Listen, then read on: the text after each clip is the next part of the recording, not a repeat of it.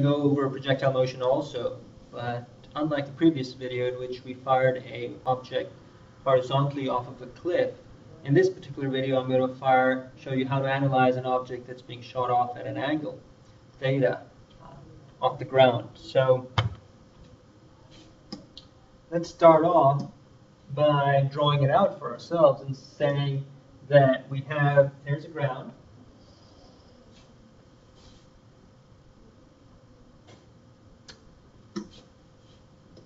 and we've got an object, let's say it's a cannonball, it's being fired off at an initial velocity vi, some value, 30 meters per second, 40 meters per second, 50 meters per second. And it's being shot at an angle theta. At theta could be anything, 20 degrees, 30 degrees, 40 degrees, 50 degrees. And so this ball is going to travel just like the projectile you fired in your Logger Pro activity. But I want to look at it from the analysis perspective of vectors. I want to talk to you a little bit about it from that perspective. So whenever you run into a situation like this, the first thing you should always do is take your vector. Velocity is a vector, so you want to break that up into its horizontal and vertical component. You want to break it up into its x and its y component. Some people call it the horizontal component and the vertical component. Some people call it the Vx and the Vy. Basically, the ball is being fired at a velocity, Vi. It could be 20 meters per second, 30, 40, whatever you want to make it, 40 meters per second. But you want to find out how fast is that ball traveling sideways. And you want to find out how fast is the ball traveling up. What is its initial velocity upwards? And what is its initial velocity sideways? So the initial velocity sideways, we're just going to simply call it Vix. And the initial velocity upwards, we're just going to call it Viy. Keeping in mind that the velocity in the x direction, the horizontal velocity, is not going to change because we're neglecting air resistance. However, the vertical velocity is going to change. The vertical velocity as the ball goes up is going to diminish because gravity is accelerating everything downwards at all times. No matter where the ball is, at the highest point, at the beginning, wherever it is, gravity is always pushing that ball downwards. It's always accelerating that ball downwards. So the vertical velocity is going to get weaker as it goes up. And when the vertical velocity completely becomes zero, that point is considered your highest point. Why? Because the velocity that was responsible for pushing you upwards has now become zero. So it's disappeared. So there's no velocity left to push you upwards. So you can't go any higher. That's why it's called the highest point.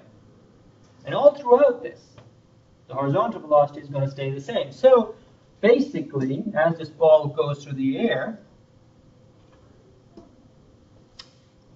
right here, here, here, let me draw you from a vector perspective what those horizontal and vertical velocities would look like. So first of all, your horizontal velocity is just going to be, at all times, this is going to be identical to this.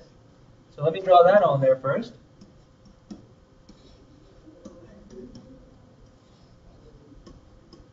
Now let's talk about the vertical velocity. Well, the vertical velocity will get weaker. So just like I drew this head to tail, you can draw it head to tail right here. This is going to get weaker, smaller than this. Some people draw it here, some people draw it right here. Doesn't make a difference. At any point, if I ask you what's the final velocity, all you got to do is Pythagorean theorem and give me the hypotenuse. That will be the true velocity of that ball. It'll take into account both the horizontal and the vertical when you do Pythagorean theorem. That's why I'm drawing it head to tail. Up here, the vertical velocity is zero. And as the ball comes down, the vertical velocity starts pointing downwards. That's the negative. And at this point, right before it strikes the ground, a millimeter and a millisecond before it strikes the ground, the vertical velocity over here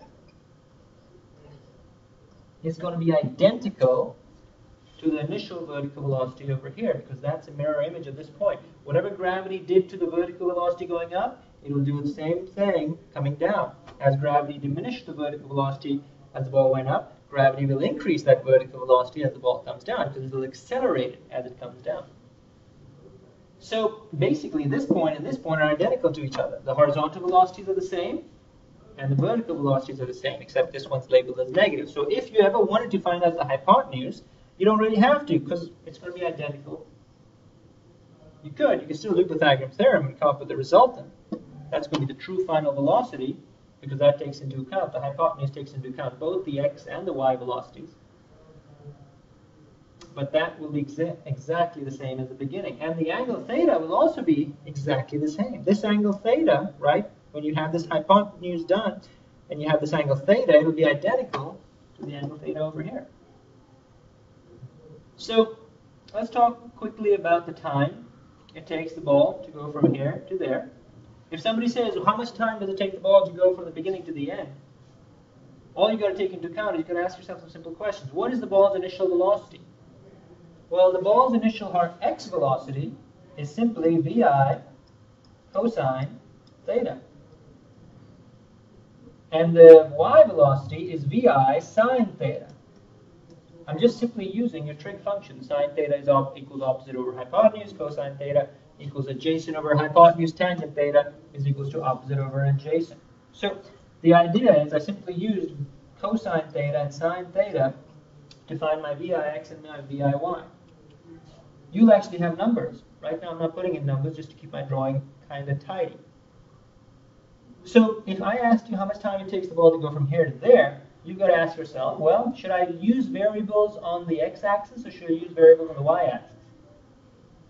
The answer to that is use the variables, use the axis that gives you the most information. The x-axis only gives you one piece of information, horizontal x velocity. There is nothing else on the x-axis that we know.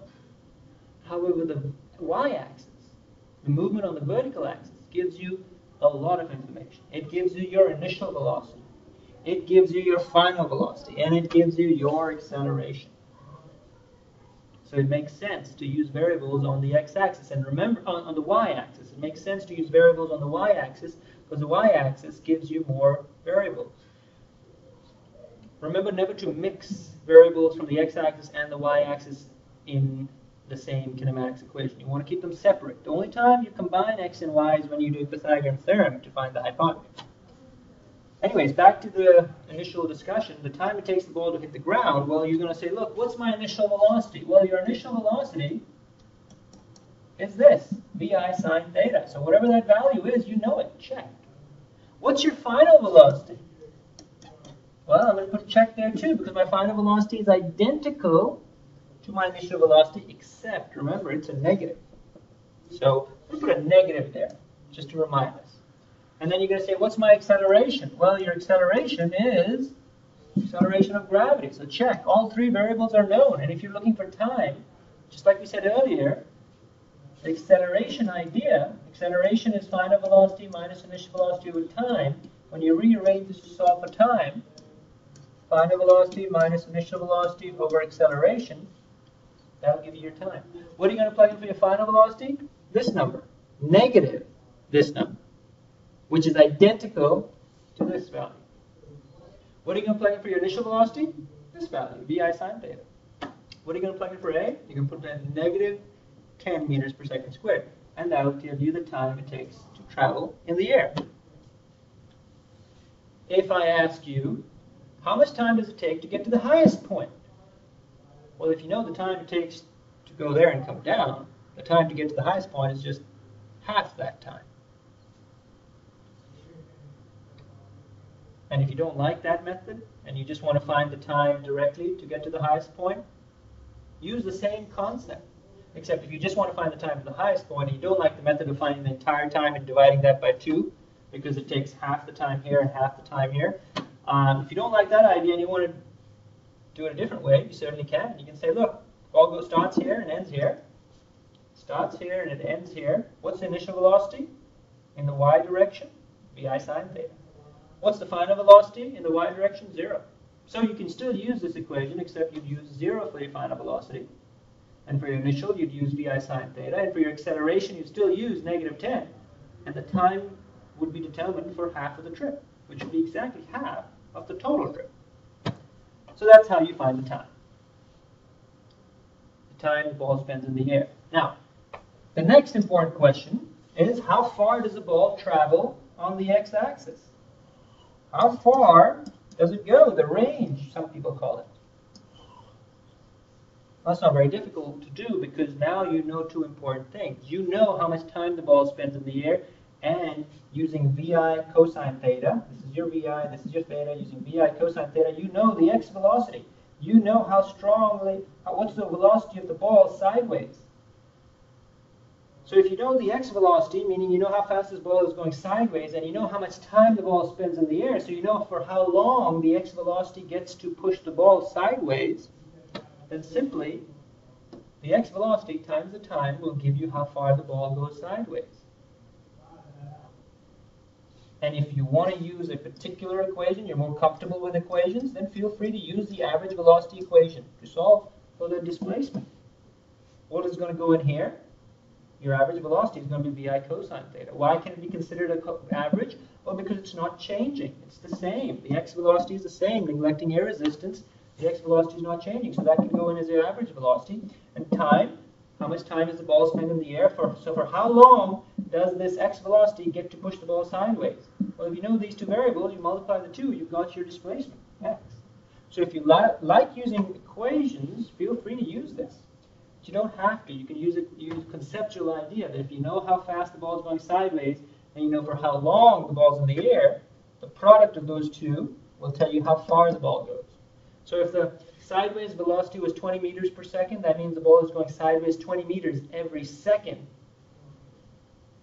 And the ball, let's say, spends 5 seconds in the air, but it's going 20 meters sideways every second, and it spends 5 seconds in the air, 20 times 5 is 100. So that means it'll cover 100 meters in 5 seconds. So by the time it reaches the bottom, this will be 100 meters downrange. The horizontal displacement will be 100 meters. So once again, you've got to take these concepts and you've got to start understanding these concepts by asking yourselves questions. What is the initial velocity? What's the final velocity? What's the acceleration? Do I want to use variables on the x-axis, or do I want to use variables on the y-axis? Which axis gives me more variables to work with? And when the ball is going up and down, it's that y-axis gives you more variables. When the ball is going sideways, then yeah, use the x-axis, because the x velocity is the only thing that's impacting the ball sideways, how fast it's going sideways, the x velocity and the time. Finally, last thing I may ask you, what's the height? Let's call that, you can write that as d or y. I may say, hey, listen, how high does the ball go? This is the easiest part, how high the ball goes. Because which variables are you going to use? Are you going to use x variables, variables on the x-axis, or variables on the y-axis? The answer to that is if you're trying to find height, height is a y variable, so it makes sense. You only use y variables.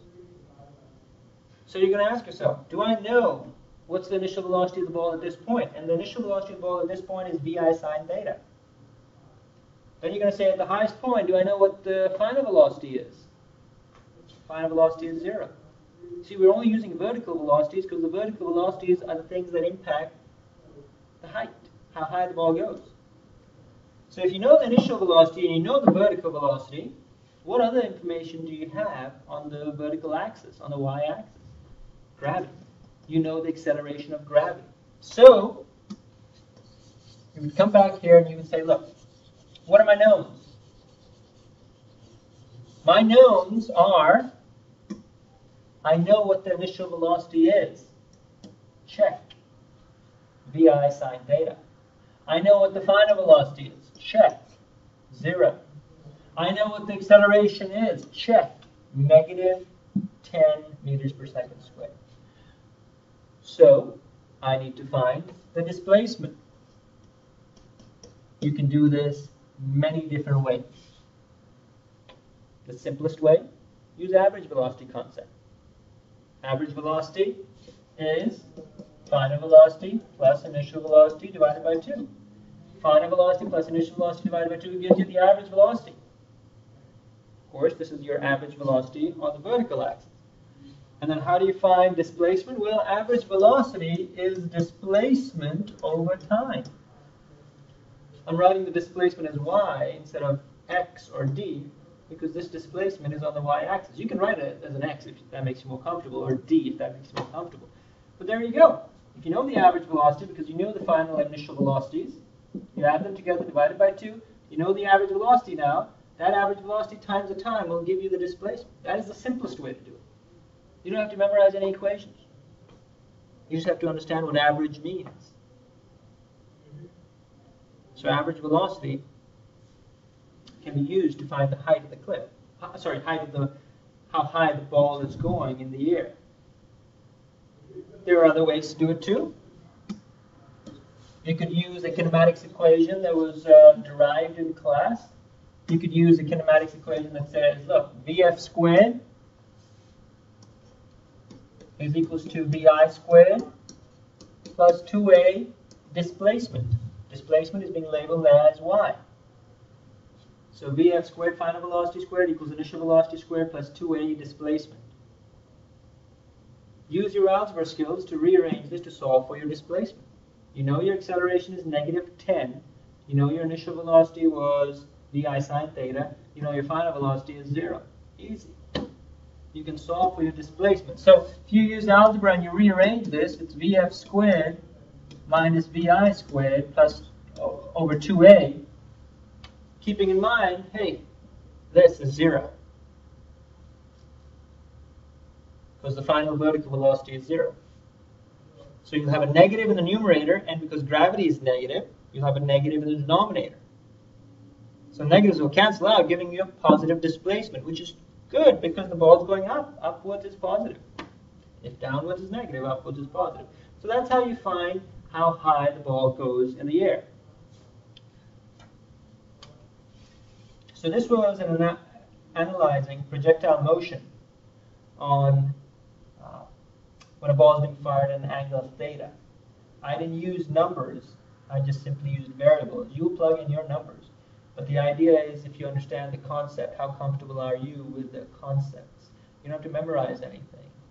So hopefully you found this video useful.